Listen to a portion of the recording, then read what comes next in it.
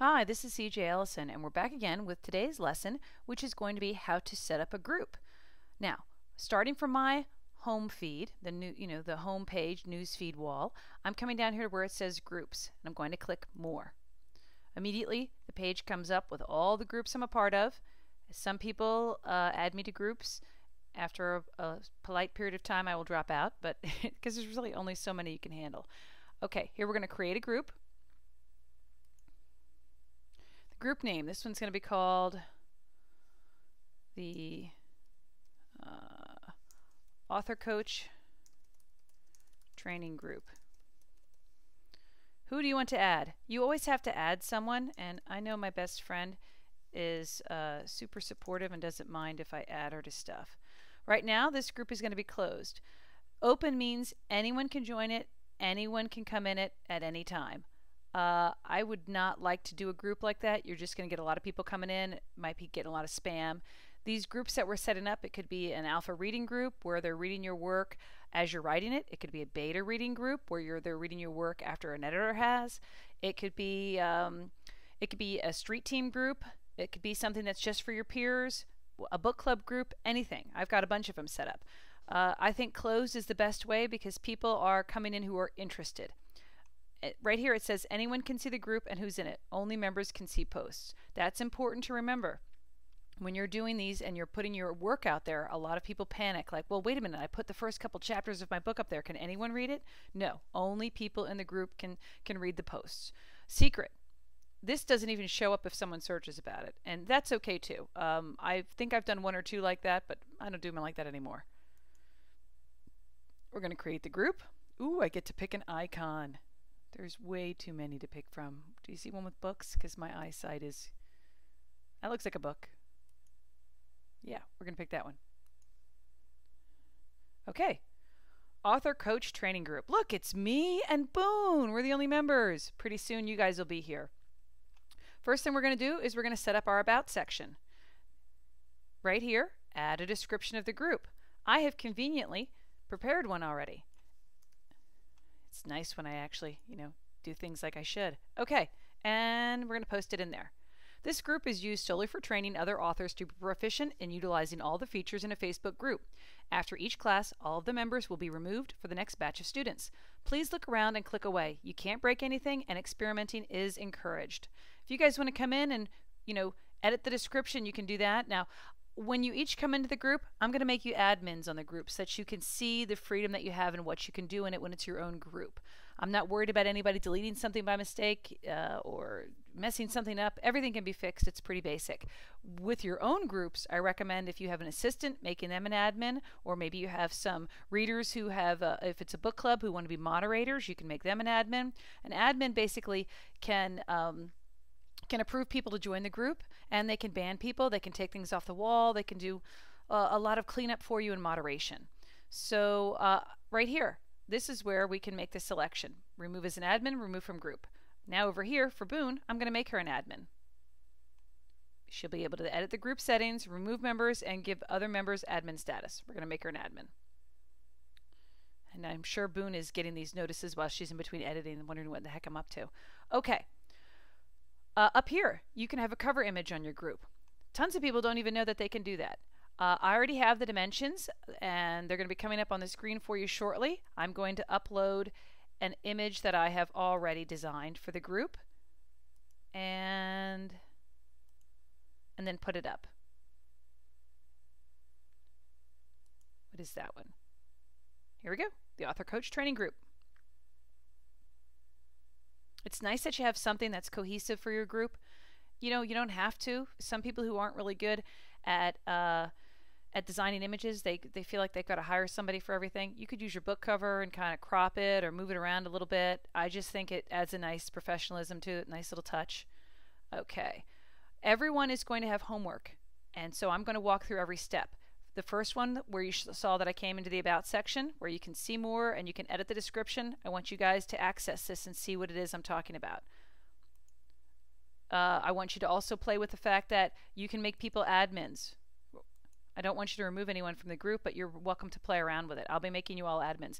If anyone who removes me from the group, I'm not going to be very happy with you, so please don't do that.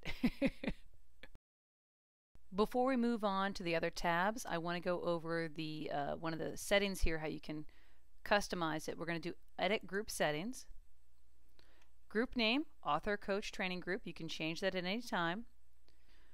Okay, so here we're going to set up the group address.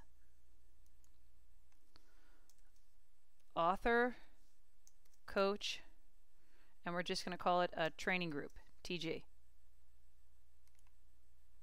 There we go. Now it's called, this is the address, Facebook groups, Author Coach TG. Author Coach TG at groups.facebook.com is where you would email it. Isn't that pretty cool? So you can email from your phone or whatever. You don't have to actually be here. We're going to save it. Oh, also, go through these screens to make sure you're comfortable with them. Any member can add or approve members. Any member can add members, but admin must approve them. I prefer that setting so that people aren't just automatically adding people to my group without me knowing it. And then all posts must be approved by an admin. I don't do that, but I'm guessing if you're doing something special, that would be good to do. Or only administrators can post. Again, that might be for a special reason. I don't need it that way, but you know, if you're setting your own group up for how you want, you might want it.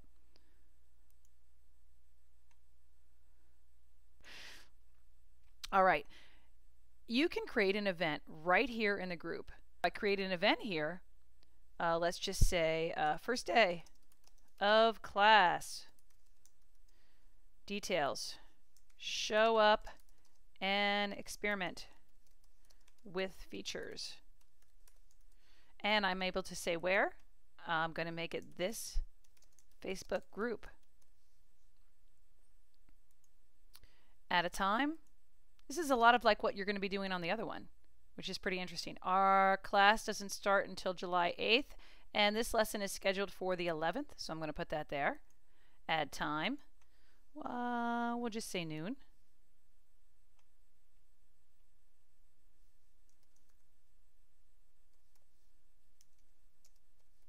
There we go. And the end time will be 10 o'clock at night. Do you notice here where it says click to change the time zone of this event or add a place? That's important. I'm not going to be doing a time zone, but you know, right now it's Eastern. It's going to stay there. We're going to cancel that. Well, I guess I can't cancel it, so I'm just going to say New York. Oh, I'll just make it my hometown, Sterling, VA. Wow, which doesn't even seem to show up. Potomac Falls, VA. Okay, good enough. Privacy. Author Coach Training Group or public. If you make this public, then that means that they can come in here. Friends of guests, that's another nice option. Invite only. So maybe if you want to do something special that isn't public for everyone, you could do one of these options. I prefer everything to be on my public page rather than here in the group. If you're trying to get more readers in your group or up the readership participation, like for a book club or something, that might be a good way to do it. Friends of guests or invite only or public. But like I said, I like to do it all off my author page. Okay, so create. Now I've created an event. I can put a picture up here as well. I already have an event that I want to do. Well, we'll do it the same one. It's the same event photo that we're going to be using on the second video, the Author Coach Training event. Okay, save changes. I've already done the dimensions for this, and again, the dimensions will come up on the screen. Please write them down, but they will also be in the text version of this class. Okay.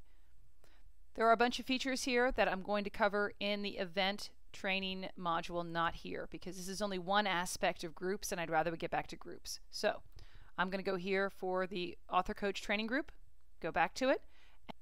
Okay, so here we are with events. You're able to see that we have the one event coming up Thursday, July 11th, 2013. And over here with photos, we have our one photo that we have put up so far. You are able to create albums in here, but a group has a maximum of 6 albums. So depending upon what you're using the group for, such as if this is for your street team, you might want to have your book covers all in one. Wall photos might all be in one. Street teams can be pretty active with wanting to post information about their ideas about the book or about their characters, who they like, or just funny stuff that they're sharing. So that stuff will all wind up down and through here, and you can edit what's seen and what isn't seen. Over here for files. Oh, I'm sorry. Let me go back to your homework. Everyone needs to upload a photo. Your choices are to do it from here, from the photo tab, or do it from here on the main page when you're posting something. Add photo or video. I want you to try it. Everyone should try it. Add a file. There's two ways to add a file, and I want you to practice on both. You can click here where it says add a file from the computer, and I have the sample post that I did in the previous video, which was examples of what you could post on someone's wall or send in a very short private message to someone to get them to possibly share an upcoming sale, anything like that. Okay, the reason we're going to do this from several different avenues is I want you to see what each one looks like. So, sample post right here. Someone can preview it, they can download it, and I can upload a revision. I would like everyone in the group to come in and try to upload a document. It can be an empty document. You can say testing 1, 2, 3 in your document. The whole point is for you to feel comfortable with every aspect of groups. Now, the next step is I want you to come to files, and you'll see where yours, the one I just uploaded, is here, and everyone else in the class. And then we're going to have create a doc, which is different from upload a file. The reason I want you to understand the differences is if you upload a file here, and anyone in your group can download it and then use it, if it's a Word doc or whatever it is that you're uploading. If you're creating a doc, somebody needs to go to a bit more work with highlighting the whole screen and right-clicking to copy it and then pasting it into another document. I'm stressing this because if you ever decide to form a group for alpha readers, I really think it's most important that you put a document up using this feature, create a doc, rather than going through where you're actually putting up a file here, a file that could potentially be downloaded and shared. Right here, I'm going to have here a sample of create doc, and this is my sample. I want everyone, and I'm going to put my name here, C.J. Ellison. I want everyone to experiment with this sample of create a doc. Everyone in class, for your homework, and the homework is going to be shown on the screen so it's easy for you, everyone needs to come into this sample of create a doc and see it comes up. This is all you see, and you're going to edit it. And when you edit it, you're going to put your sample. Next line, Boone Brooks. Oops, yeah, I can spell. By the way, I'm a really bad typist, so forgive me. Okay, Boone Brooks. Now, everyone here in class, your names will show up here because you guys will be coming in, editing this document, and making your changes. I have worked with a lot of readers and writers who've reported to me these edit functions are not always available on a phone. I know from firsthand experience you cannot edit a document here on your iPad. That means you're going to need to use a laptop. I know that's a bit of an inconvenience for some people, but you'll see how this can really be valuable down the line where you're having people that can come in and edit a document. All right, let's go back to the group. And to bullet point really quick, we have learned how to create a group, how to fill out the About section, how to do an event in the group, how to post photos in the group, and how to upload files. Your homework is to do every single one of these. Come in here and check out the About section. You can alter it, change it, whatever you want. I want you to try doing an event with your name on it. I want you to do upload a photo, and I want you to upload 2 different types of files. Remember, one's going to be like this, sample post, or a document you've uploaded. One's going to be in the create a doc. We also have ideas right here with the event. I want to see events from every single person in the class, and you see that I have uploaded a photo. So the examples have been set here. You'll see I'm going to give you a link to the class, and when you come on to the Facebook page by following the link, there'll be a spot over here on the right where it says request to join. You're going to have to request to join. I can invite you all by email, but I'm not going to do that because and I'm not going to add you to the group because I want you to see what your readers are going to be seeing and how your readers are going to be functioning within this group so that you're able to instruct them later on where the request to join button is. Would you like me to add you? You saw me add Boone before, but I can also add Amy Atwell. She's with Author EMS, and that's where these training videos are first going to be shown before they go to the Author Coach website that's launched this fall. All right, I believe we've covered everything here. If you have any questions, I know there probably are going to be some. We can cover them in the forum that's going to be associated for the class with the students, and I'm happy to answer any of your questions. You do see some functionality here with Ask Question. It's similar to the ones that you see on your Facebook author page. You can ask a question in the group. Maybe that should be the last one that we do. How do you like the class so far? And add poll options. You guys can be the ones to add your own poll options. So you would put on here, add an option, and you would fill it out. We could have people, talk about how much you like the class, and if you're learning something, or if that CJ chick is crazy batty and going way too fast, just let me know. And that way I can adjust my videos for the next time I teach. Thanks a lot, and have a good evening, everyone. Enjoy your homework.